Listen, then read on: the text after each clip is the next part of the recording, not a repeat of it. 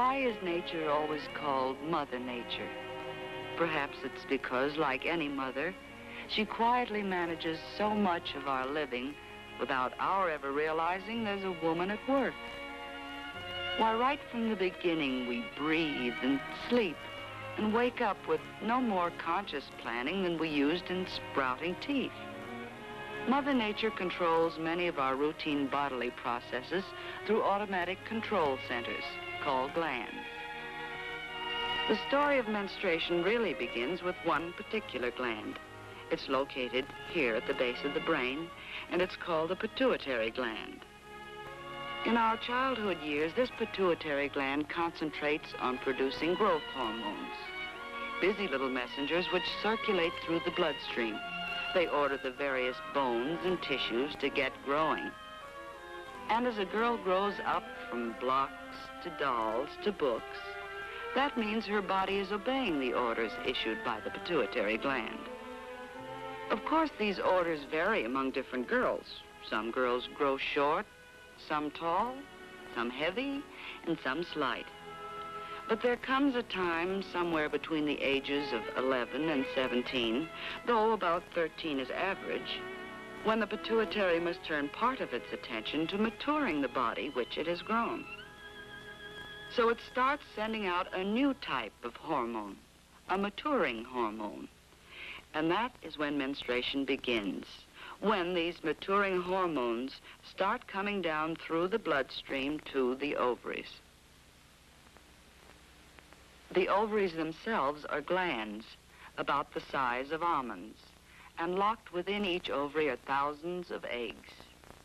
Although these eggs are too small to be seen by the human eye, any one of them has the possibility of someday becoming a human being. Near the ovaries are the fallopian tubes, short canals which lead to the uterus or womb. This hollow pear-shaped organ opens into the vagina, which is part of the birth canal and is the external opening for this whole group of organs. So, as you see, there is a continuous passage from each ovary through the fallopian tubes, uterus, and vagina to the outside of the body. These organs function in a continuous cycle. The pituitary gland starts the process when it sends its maturing hormones down through the bloodstream to the ovaries. Now one of the ovaries passes on an order of its own to the uterus.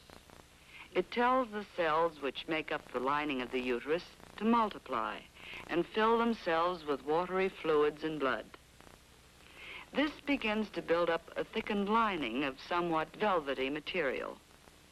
At the same time, an ovary has been maturing an ovum or egg, which is magnified here so that we can see it. About once a month, one of these tiny eggs passes out of the ovary and finds its way into a fallopian tube, where it moves along toward the uterus. If the egg is impregnated, which happens when a woman is going to have a child, the egg will stay within the uterus. Then the thickened lining will provide nourishment for the budding human being through the early days of its development. However, most eggs pass through the fallopian tubes without being fertilized. When this happens, there's no use for that potential nourishment in the built-up lining of the uterus. And so, in a few days, it passes from the body. This is the flow which we call menstruation. So, as we see now, menstruation is just one routine step in a normal and natural cycle that is going on continuously within the body.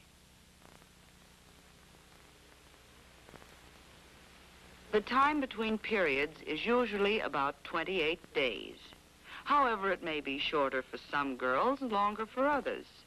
The flow itself may last anywhere from 3 days to 7.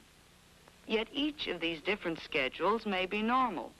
For just as the pituitary gland orders some girls to grow short, some tall, some heavy, and some slight, so its orders about menstruation may differ widely among normal women.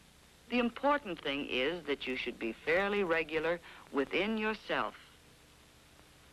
Of course, a girl may be irregular during the first year or so, but after that, when her system is settled down into a routine, her period should always be about the same number of days apart and last about the same length of time. Try not to throw yourself off schedule by getting overtired, emotionally upset, or catching cold. And if your timing goes seriously wrong, or you're bothered with severe cramps or headaches, you should have a talk with your doctor. Of course, you'll want to keep a personal calendar. Mark the first day of each period and check to see that there are about the same number of days between periods. It's not only a useful record of past performance, but it comes in handy when you have to plan ahead. This calendar appears in an interesting booklet called Very Personally Yours. This booklet has been prepared to enlarge upon what you learn from this brief film. Among other things, the booklet explodes that old taboo against bathing during your period. Not only can you bathe, you should bathe. Because during menstruation, your perspiration glands are working overtime. Just be careful to avoid either very hot water or very cold water. In fact, it's not a good idea at any time to shock your system with extremes, any more than to let yourself get chilled or to catch cold. And as for the old taboo against exercise, that's nonsense. Exercise is good for you during menstruation. Just use common sense. When you come to think of it, most of your daily routine is on the mild side. It's going to extremes that's wrong and to be avoided. To most girls, the menstrual period should bring no severe discomfort. Some girls have a little less pep, a feeling of pressure in the lower part of the body, perhaps an occasional twinge or a touch of nerves. But don't let it get you down. After all, no matter how you feel, you have to live with people. You have to live with yourself, too. And once you stop feeling sorry for yourself and take those days in your stride, you'll find it's easier to keep smiling and even-tempered. You can do practically everything you normally do. Oh, come now. We said practically everything, provided you take common sense care of yourself. Exercises to relieve cramps are illustrated in the booklet. Try them. With the guidance of a qualified person, you may find they help. And do something about that slouch. Slumpy posture is just as bad inside as it looks outside. So stand up straight and let the organs function from the position that nature intended. One way to help them function normally is to avoid constipation.